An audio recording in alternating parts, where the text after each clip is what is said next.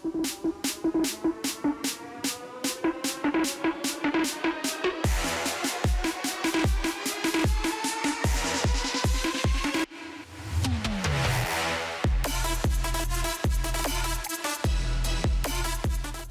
let's start with cricket on this fantastic Friday. And speaking of fantastic, that's how many people would describe the West Indies' performance on day 2 of the second test against England at Trent Bridge, trailing by just 65 runs in the first innings reply, led by a centre from Kevin Hodge.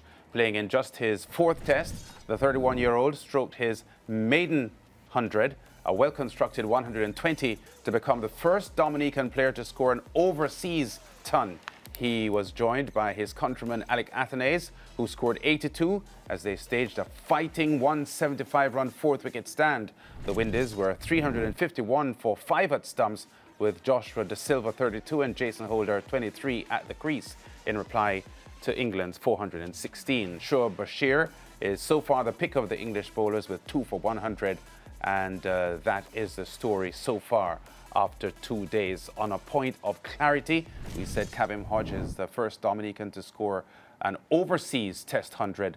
That's because Irvin Shillingford in 1977 scored a Test 100 at the Border Ground in Georgetown, Ghana, to become the first Dominican to score a Test 100. Fazir Mohammed had front row seat today to see Hodge's innings, and Athanaze as well. He joins us to recap the day's play. Faz, a very encouraging performance today from the West Indies, putting their heads down, and the 2 Dominicans, the star of the show. Very encouraging, very heartening, and it really sets things up beautifully for the remainder of this test match if the weather allows, because from what we understand, the heat of the last couple of days would have really been a precursor to some showers that are due sometime during the course of the weekend. But let's see how it goes. But indeed, after yesterday's performances, and we were lamenting the missed chances and the errors in the field and so on, well, the West Indies, especially with that Dominican pair of Hodge and Athanaze, they really played superbly, and now they stand within 65 runs of England's first innings total, with 5 wickets in hand, and really in with a chance of making this a proper contest, and who knows, making it 1-all. Yeah, you will remember, Faz, that when the SportsMax Zone started back in 2011, Waver Hines was one of the presenters on this show, and he constantly told us that one of the reasons why the West Indies would struggle in international cricket is because it takes a longer time for our players to develop, because the infrastructure of West Indies cricket is not like it is in some of the other bigger countries like Australia, India and England and so on. So I say that to say this. Kevin Hodge is 31 years old now, and he is just getting the hang of international cricket. And although he showed quality as a teenager, it has taken him this kind of lengthy period to be coming to grips with what is required to score well in international cricket. Indeed, he has, and this is one of the challenges. But as a counter to that, we have young players who come to the fore as well, like Athanaze. So there you have 2 elements of it. We have to wait and see if Athanaze will be able to sustain it and go on for a few more years as far as having a good, promising test career. But you're right, in the case of Hodge, we've had the same situation with Nkrumah Bonner, who took a long time after playing 1 limited over international match to finally get a test opportunity in 2021.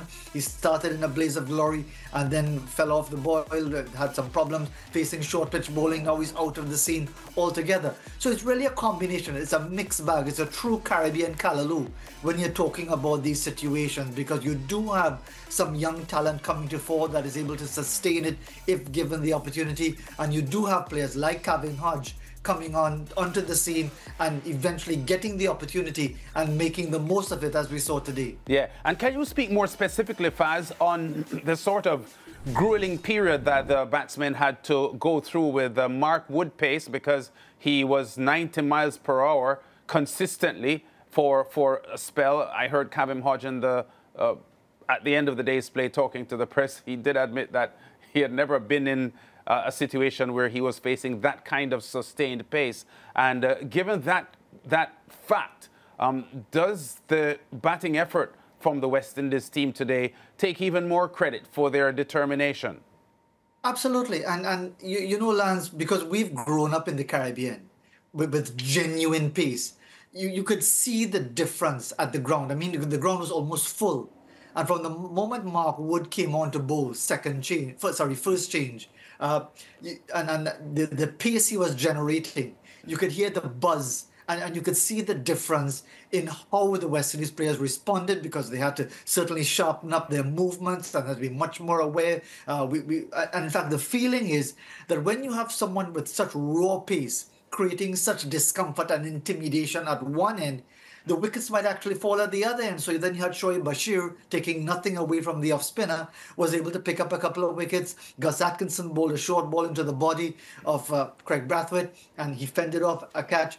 But again, would probably on another day not have bowled as well or with such sustained pace and have much more success. And indeed, he should have had Kavem Hodge, who was dropped a straightforward catch with slip for 16. But this is how it goes sometimes in the game. England had their good fortune yesterday. Kavem Hodge had his today, and he certainly made England pay a very heavy price and did the West Indies a tremendous good with his effort. But yes, those periods of play with the bowling of Mark Wood and the West Indies taking him on or just looking to survive against him, that I think that was really the most enthralling periods of play on a really enjoyable second day's play here.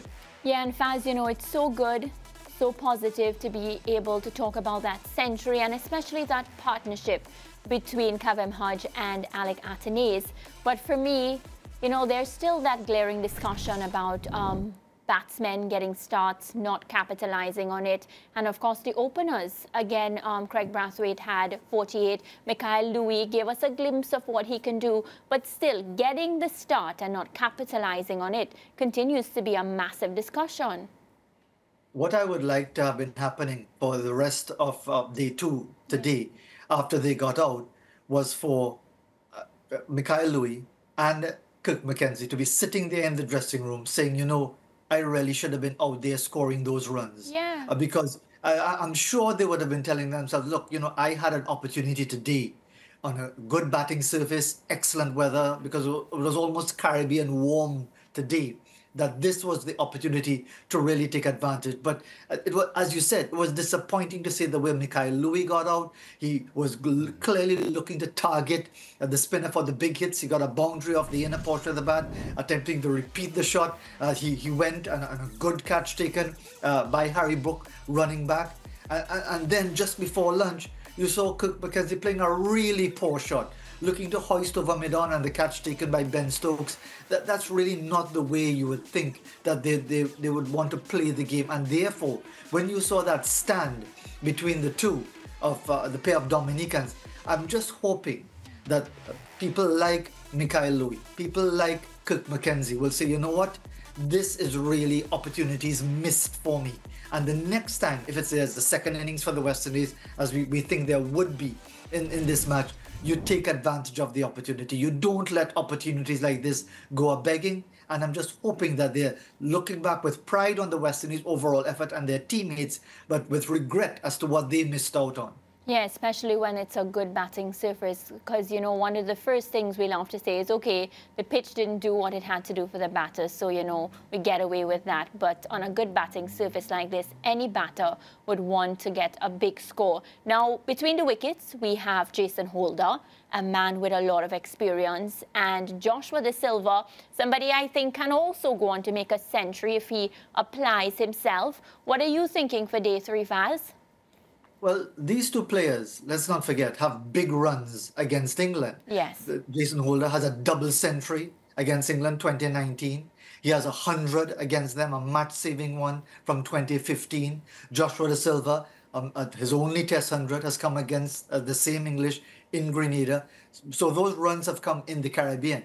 Holder was very, very fortunate to survive. And in fact, the ball went past his head so many times, you have to say that if he continues with that luck tomorrow, he could probably get a 50 and who knows, maybe even 100. And Joshua De Silva was far more positive, far more forthright, far more confident with his shot making. So really it's now for them to continue. And yes, it's a good day for the West Indies, but every day starts anew. The ball is virtually brand new because just one over has been bowled with the second new ball, and we can expect that Mark Wood is going to be coming again, firing on all cylinders, looking to get through this particular partnership, to get into the tail and to try to mop up the innings as quickly as possible. So yes, it's an important partnership once again, and this is the nature of Test cricket. If you win one day, that doesn't mean you win the Test match, because it really involves that consistent effort all the way through, which is why it's called Test cricket, and why I'm sure Jason Holder and Joshua De Silva and the rest of the batting to come will know that they have quite a bit of work to do still before they can start think of putting pressure on England in the second innings. Yeah, Faz, what would you like for the strategy? Craig Brathwaite and coach Andre Coley, day 3 in this Test match. What ideally do you think would be the strategy for the West Indies and where they would want to be at the end of day 3? Well, again, a lot depends on how the West Indies go on from 351 for 5. If they're cleaned up pretty early and trailed by 30 or 40 runs, the tactics might be different. If they get a lead, even a nominal lead or a big lead, then again, it might be a situation where they might want to attack a bit more. But I think more than anything else, especially because the pitch is going to remain good for batting, certainly on the third day, might start to deteriorate going into days 4 and 5. And we think now, given the way things have gone, it should go that far, but we'll have to wait and see. That's where the consistency comes in with the bowlers. You don't necessarily have to be going into all-out attack, but what you have to do is to be consistent. You've got to bowl one side of the wicket, work out your plans. If you've identified someone as a weakness to the short ball, go after him early. I was actually surprised that with Mark Wood generating so much pace that they didn't have a short leg from early on. And then you eventually saw the short leg and the problems created, and Brathwaite eventually fell to Gus Atkinson. So it's about recognizing the moments immediately, but also having the quality in your bowlers and the discipline in your bowlers to be able to deliver. And finally, and most importantly, for as we saw yesterday, you have to be able to take your catches. Yeah. If you want to win Test matches, that's why it's all those elements really have to come into play. Yeah, Faz, in just a moment, I want to present some stats that I prepared with Shubman Gill and Alec Athanaze, something that I've beefed about so many times on the show before, about where the two careers have gone since they both starred at the 2018 Under-19 World Cup. But before I get there, you were just projecting the possibilities for this Test match and how the West Indies can take charge of the match. A key part of that, I would think, is the fitness of Shamar Joseph. Can you say anything about his readiness? Because his quality could assist the West Indies when they bowl again in propelling them into a position that they could win this Test match. I really wish I could enlighten you on that, Lance, but we don't get a lot of detail from the West Indies team setup as to the nature of individual players' injuries or fitness. We are still assuming that these issues have been related to cramp and shortage of work rather than being any serious muscle injury. And that's as much as we know at this point. So all I can tell you at this stage is the understanding that we have is that the West Indies have no fitness issues with the bowling attack up to this point. But we'll have to wait and see when they bowl in the second innings. OK, well, let me get to those stats I prepared now, Faz, because, and let me say before I start that I know that in sport, not all athletes in their late teens transition into superstars. There are players in whatever sport who don't actually make the transition to become world superstars. So I'm not suggesting that this is a tragedy, but it just happens for me in West Indies a little bit too often. So at the 2018 Under-19 World Cup, Alec Athanaze was the leading batsman in the entire tournament. And Shubman Gill was the player of the tournament for India. But he didn't score as many runs as Alec Athanaze did. So let's look now at what the two men have done since their 2018 sojourn at the Under-19 World Cup. And you'll see the clear stats presented where Shubman Gill has had huge success for India, and Athenaeus has had moderate success for the West Indies. And Gill, I would think, I think it's harder to make the India team than it is to make the West Indies team. So it's a plus to Gill that he made the Indian team first of all and played so many tests and so many one-day internationals. And in every single statistic, he has outperformed Alec Athenaeus. Now, I'm not saying this to speak disparagingly of Athenaeus. In fact, it's quite the opposite, because his batting today reminded us of his talent, his obvious talent. But there is an issue, Faz, with the infrastructure of West Indies cricket, where we transition talented players into world beaters, and it almost never happens. And I think that's a problem. It is a major problem, and I'm glad the way you framed the discussion, because people always, you know how thin-skinned we are in the Caribbean. The first thing that is, you like somebody, you don't like somebody, if you're offering any sort of critical analysis. I think what is the fundamental difference, which is what you touched on, is the environments of the two different players. Shubman Gill is in a highly competitive, world-class, top-of-the-table environment where if you don't deliver, you basically have to go and find something else to do. And clearly, if you do well at under 19 level, playing for India, and you want to really move up to the senior international team, you better be able to deliver with bat or ball, whichever is your specialty, and deliver almost at the immediate point of asking, and do so consistently, because there are at least 5 or 6 high-quality players waiting to take your spot. Unfortunately, that is not the situation in the Caribbean, which is why I've made the point many times over, and others who with far more experience than myself would have said the same thing. We seem to want to celebrate mediocrity.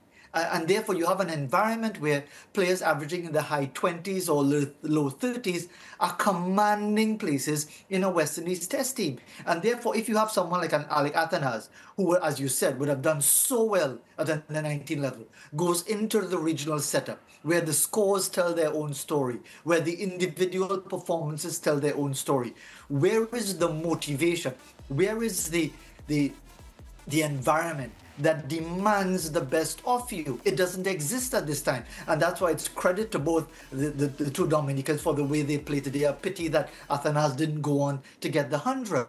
But surely, we need to return to that environment, because it's sort of like the Jamaican track and field environment. You feel coming out of the junior setup in Jamaica, you could expect to run 10.2, 10.3 as a male sprinter and expect to be anywhere near the Olympics or World Championships? No. But in another environment where it's mediocre, you'll probably be seen as a superstar.